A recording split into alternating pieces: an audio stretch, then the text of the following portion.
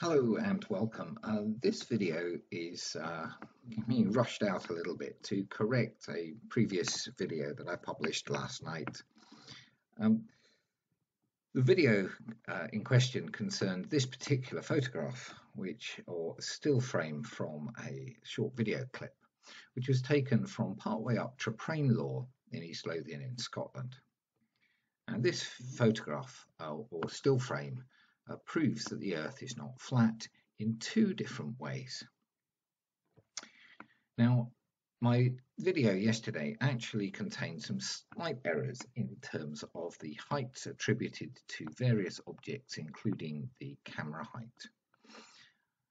The correction that I'm going to make does not affect the conclusions to which I came. In fact, it now makes it even more clear that the Earth cannot possibly be flat. So in this slightly enhanced version with the levels adjusted of the picture, we can see that yesterday I claimed the camera height of 150 or 152 meters. This was based on a topographic map overlaid onto Google Earth. I stated the hill height is 149 meters and the hub of this turbine at 158 meters. The hill height was also based on a topographic map. Now, this gave me a little problem because it appeared that the camera wasn't quite level at the time this particular still shot was taken. Not surprising, given that I was standing holding the camera by hand on Traprain Law. It was a bit windy and I was a little bit out of puff having clambered partway up the hill. What I did in yesterday's video was to rotate the picture slightly to compensate for this fact, or what I believed to be true at the time. And now I had corrected the eye level height to the lower of these two lines. And this is if I'd raised the hill on the left here, Meikle Bin, up so that it went very slightly above the eye level line I was using.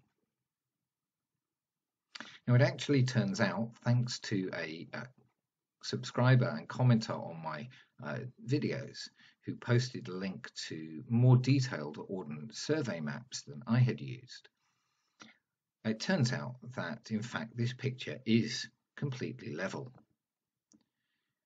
It turns out my camera height was actually 157 to 159 meters, probably nearer to 159 meters when you take into account that I was standing and holding the camera.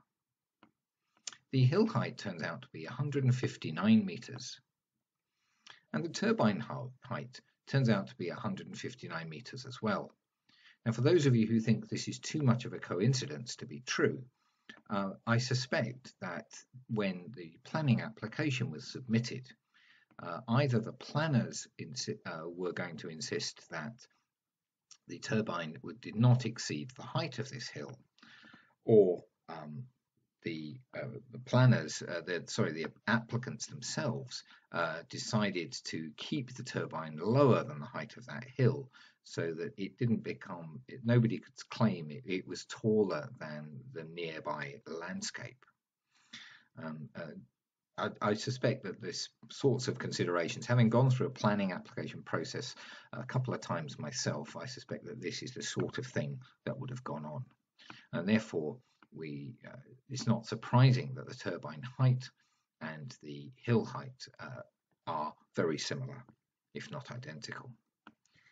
So before I go on to show what the consequence of this is, the consequence is that eye level is level with the top of the hill and the turbine hub. Before I do that, let's look at why these new figures are probably as accurate as we are going to get and more likely to be correct than the ones I used yesterday.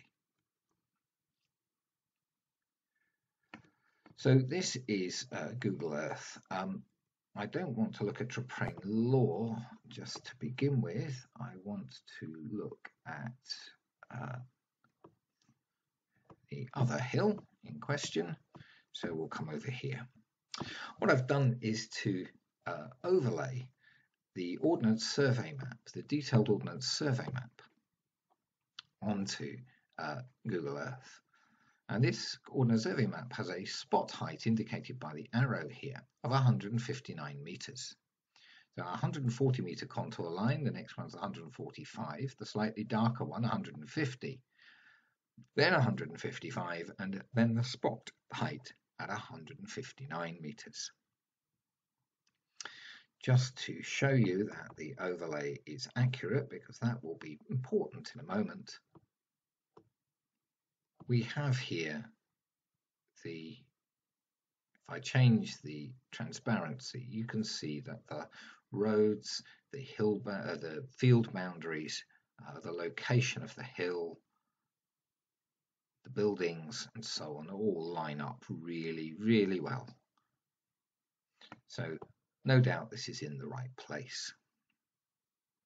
Now I've placed a pin here on the 135 meter contour line. So this is the 140 meter contour line. This is 135 meters going down here.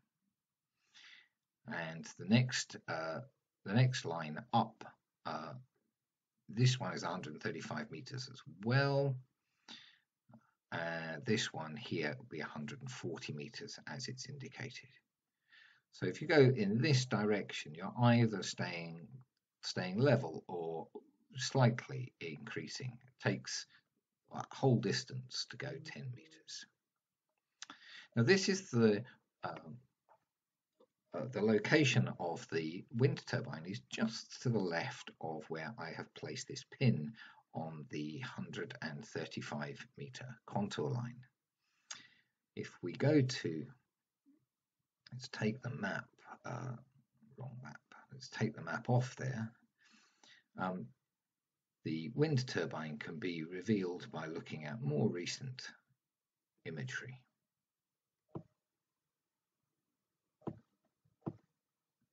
And here is the turbine, very close to where we had the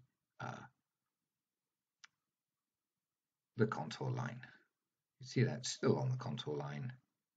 Oops. And the wind turbine base is very, very close to that. So we can say the wind turbine base is 135, possibly 136 meters, but it won't be any higher than that. Now, in the video yesterday, I showed you that the height of that wind turbine is 24 meters to the top, to the hub, with a blade length of 10 meters and a total of 34 meters. But we are looking at the wind turbine hub, so 24 meters is what we're interested in. And 24 meters is plus the 136 meters that we think the base is at, gives us 160 meters. So around 159 to 160 meters for the wind turbine hub. Just to further confirm that this is the number of turbines in the first column, the hub height in the second column, blade height in the third column, total height in the fourth column.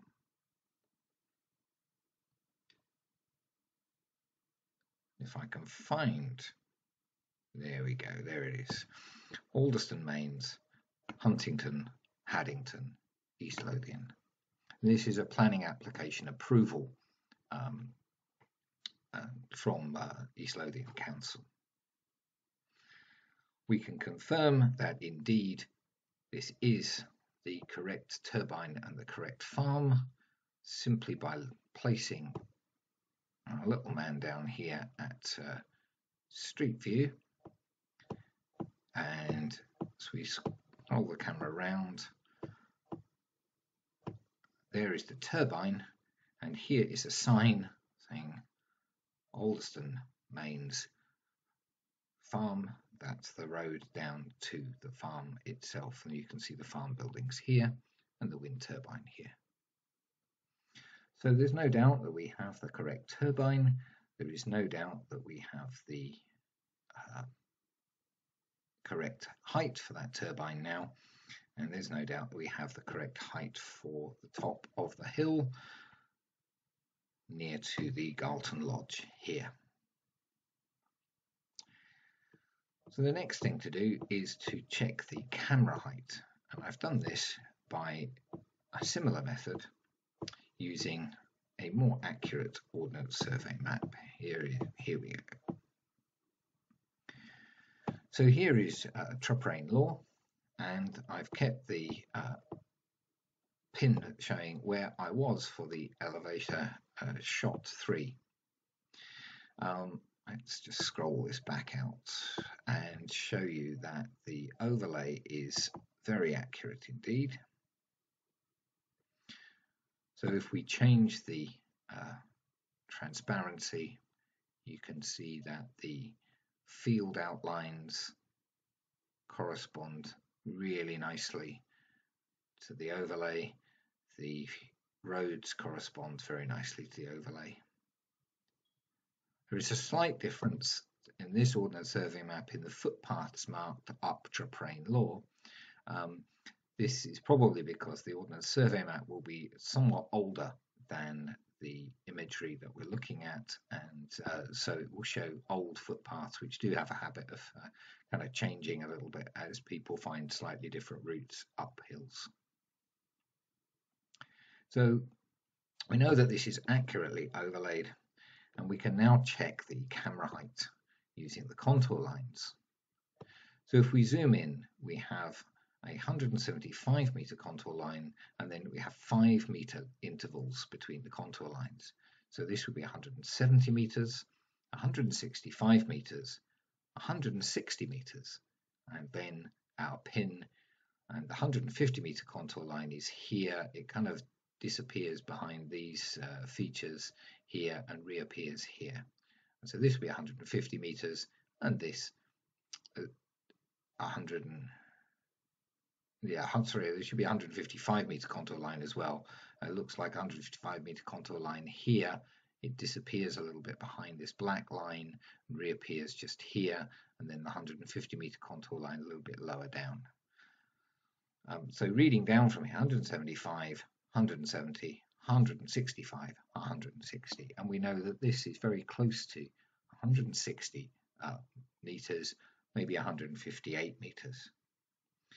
Because I was holding the camera 1.5 meters or so above the ground, then we have a camera height of 159, possibly near 160 meters. So I'll use 159 meters. So that's why I am pretty convinced that these camera heights and hill heights are now accurate. I've placed the camera height 157 to 159 because we're guessing a little bit exactly how far below the 160 meter contour we actually are with my feet, and exactly where the camera height might be. It could even be as high as 159 or 160 meters, but very, very close to the same height as the hill. We know that the turbine height now is going to be 159, possibly 160 meters. Again, very, very close to the same height as the hill, giving us our eye level height of 159 meters, and the whole of the Meeklebin Hill is now well below eye level. 570 meters of Meeklebin, all below eye level. Now the rules of geometry and perspective dictate that with the camera up at this level, and this being our eye level, nothing that is taller than 159 meters can appear below this line. Pardon me. And yet Meeklebin at 570 meters appears below the line. Yes, Meeklebin's angular size will be less because it is further away, but most of Meeklebin should be above this line, and only a small amount of Meeklebin should appear below the line if the Earth is flat. This only applies if the Earth is flat. If the surface we're on is a sphere, or rugby ball shaped, or cylinder shaped, or conical shaped, or some other kind of shape, then this land would be, the land between us and Meikle Bin would be sloping away from us or curving away from us and dropping down, and therefore taller objects can appear below eye level.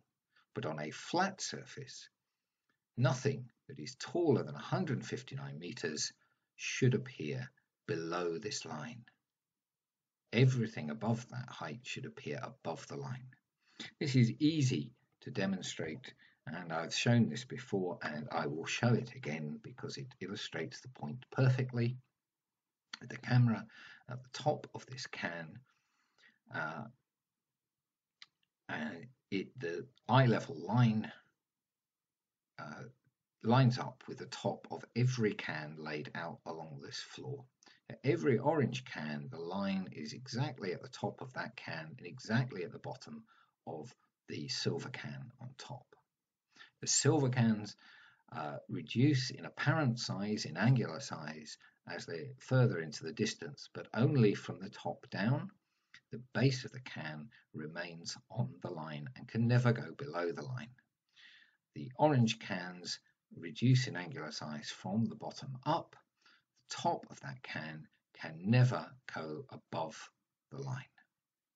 And this is a simple fact of geometry and perspective, and is very, very simple for you to test yourself, as long as you're prepared to take a little trouble to actually line your camera up correctly at the right height.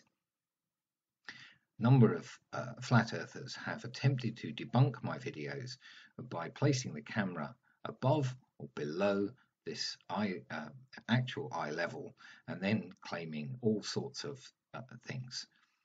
The point about this is having the camera at the same height as a reference object in the frame, and you then have a reference for all other objects in the same picture. We can look at this whole thing from sideways on as well, just to confirm what we're talking about. If we have the camera at 159 meters, I've done here, and we have the hilltop at 159 meters, eye level remains constant over a flat surface. The eye level line is parallel to the surface, and therefore anything that we see in the distance must be on that eye level line must be 159 meters above the surface. Anything taller appears above the line, anything shorter appears below the line. The wind turbine can now be placed exactly at the same height as our eye level. Now, the other proof in my picture is that the Queensferry Crossing bridge towers, the central tower at 210 meters and the south tower at 202 meters, should both be in our field of view. And we should be able to see them above the line of eye level. We should be able to see around 50 meters, 40 meters now, because we've changed these heights here, 40 to 50 meters for the central tower should be above the eye level line. And yet they appear absolutely nowhere in this picture at all. There is no sign at all of those bridge towers. One commenter suggested that this might be the South Bridge Tower. Firstly, it's in the wrong place. As we'll see in a moment, the South Bridge Tower should actually be appearing well above these trees. Remember, have we got eye level on here? No, we don't. The South Bridge Tower should appear above the height of the hill here, up here. And the North Bridge Tower should appear between the house and the hill, somewhere up here. Meikle Bin should also be somewhere up here. And yet there's no sign of any of them if we if we click on to, oops, that's not what I meant to do. If we click on to Google Earth, I've placed a couple of lines. I should have a couple of lines. I may have lost them. I have lost them. Okay, so we'll draw them in. Let's take our map off and let's draw in a line to the bridge central tower.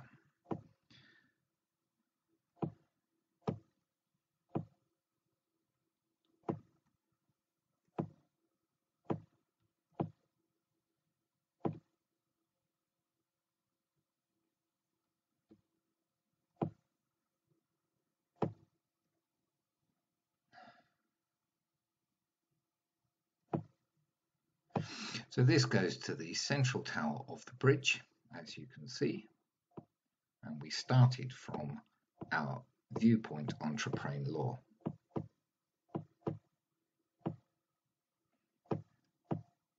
And we can see that that line bisects the little gap between the house, Galton Lodge, and the hill here. If we draw in a second line,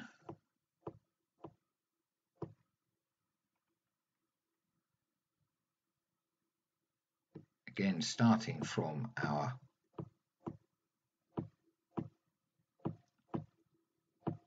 location at Traprain Law,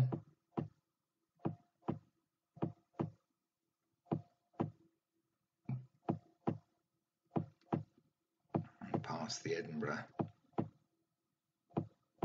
docks and on to the bridges, we come to the south tower here.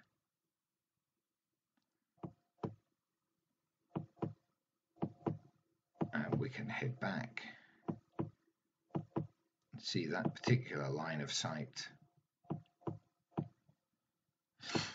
passes approximately halfway between the Galton Lodge and the wind turbine here. So we would expect to see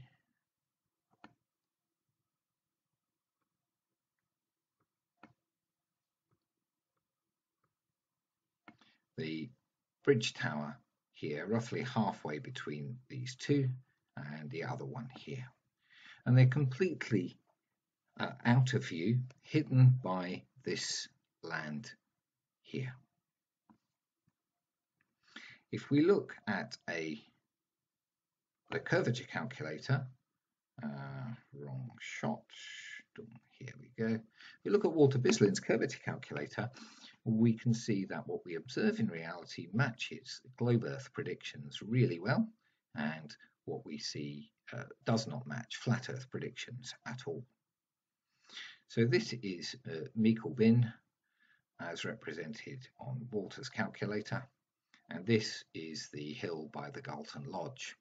And we see that Meikle Bin appears considerably lower in our field of view than the Galton Lodge.